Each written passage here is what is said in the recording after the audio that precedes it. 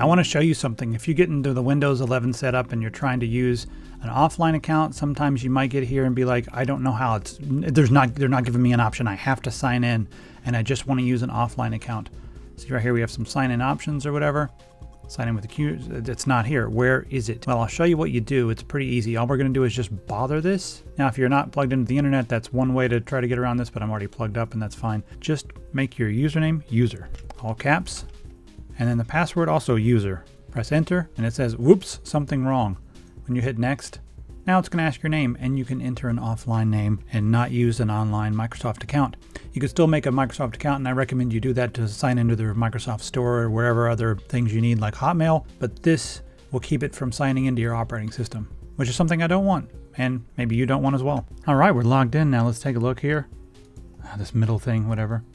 Click on my account and you can see this is not an online account. It does not show my email address right here.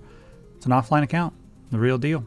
All right, we've done it. Now just every time they, pop up and say like, hey, there's a security issue, you should share all your personal private data with us. It's for your benefit, trust me.